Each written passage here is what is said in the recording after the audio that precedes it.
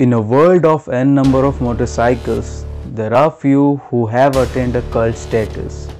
One of them is this Hooligan, the Triumph Street Triple R, and with his 2020 avatar, it is more well-mannered and tractable.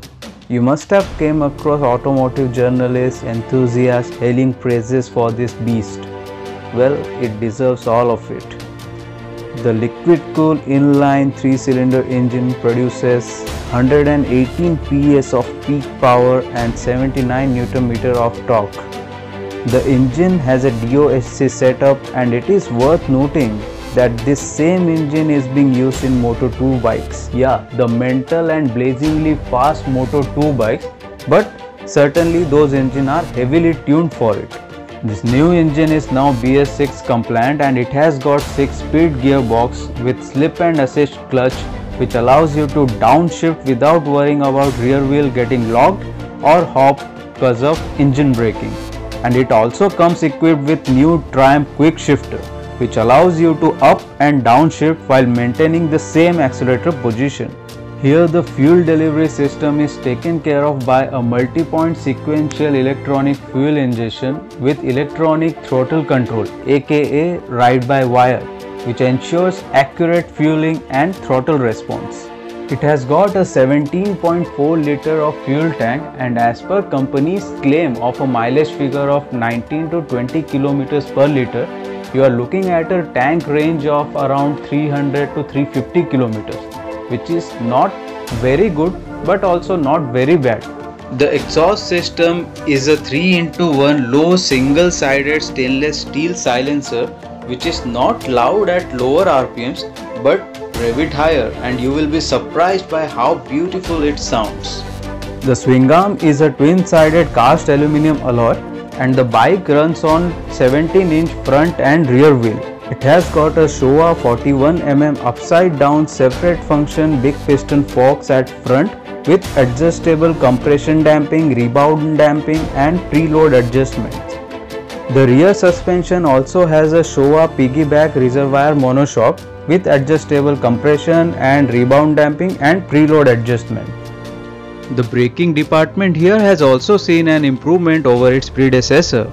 This time it has got twin 310mm floating disc with Brembo M432's 4-cylinder radial monoblock calipers at front, and on the rear side it has got single 220mm disc with Brembo single piston caliper. It is also worth noting that the brake and the clutch lever are adjustable, and you can adjust it as per your requirement. It has got Pirelli road-focused all-weather Diablo Rosso 3 tires, which are long-lasting and provide essential grip and stability around the corner. On the front, it has got 120/70 section tire, and at the rear it has got 180/55 section tire. The bike comes equipped with ABS and traction control system as standard, and it has also got 3 riding modes that are rain, road and sport, which ensures that you get extra control by altering throttle response and traction control setting to suit individual riding style. The instrument console has been retained from the older street triples, and it provides you with the ample amount of information that are needed. Like it has digital speedometer, fuel gauge, trip computer, analog tachometer, a lap timer, gear position indicator, programmable gear change lights, a clock. It is also worth noting that it is TPMS ready. That means you can fit a tire pressure monitoring system with this bike. And yeah, it is worth noting that it has also got a rider programmable riding mode, in which you can set the ABS on road, track, and also you can turn it off as well. The same applies for traction control system, but it has got 3 modes, that is rain, road, track, as well as you can also turn the traction control system completely off. With the help of the I button, you can toggle between the lap timer, the trip meters, the average fuel consumption, as well as the odometer, and with the help of the mode button, you can toggle between the 3 riding modes.